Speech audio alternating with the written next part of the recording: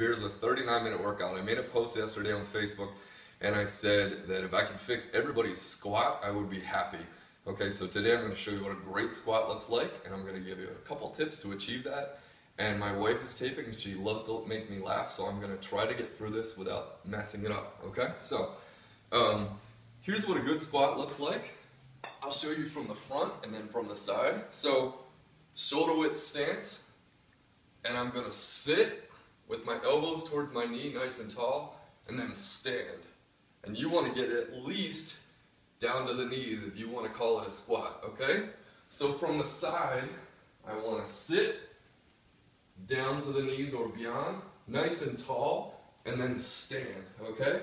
You can see hopefully a nice arch in my back as I come down and then standing, okay?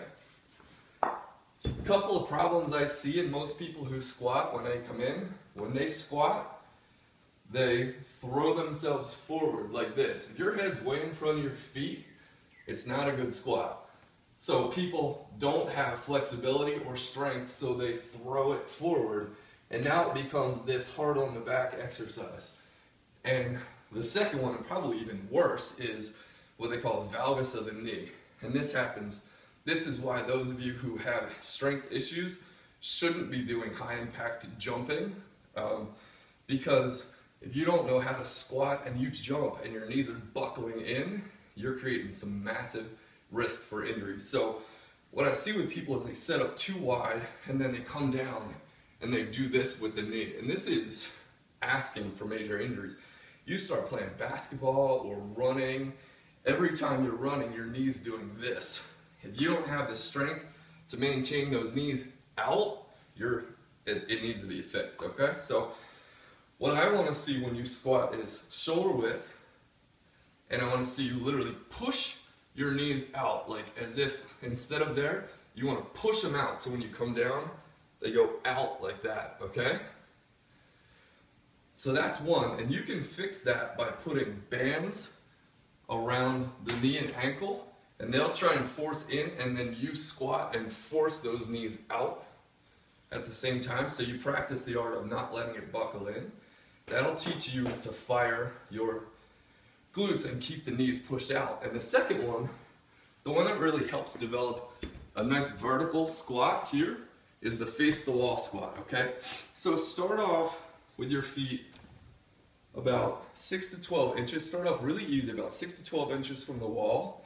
And your objective is to squat down and pick this thing up without doing anything funky, okay?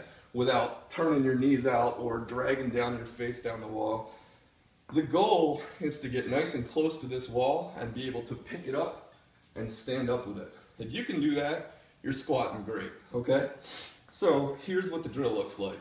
I am going to sit back in my heels and find that balance point. And I promise you folks, when I learned this 5, 6 years ago, probably 6 or 7 years ago, I couldn't do it either. I would lean forward and feel like I was falling backwards.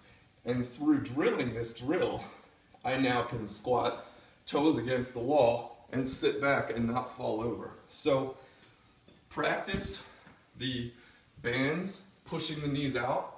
Practice the face the wall squat in the beginning of your workouts, and you will perfect the squat too. The squat is the single most important exercise for all human beings. You can pick things up, climb steps, play sports safely, and protect those knees, okay? That's the tip for the day. Good luck.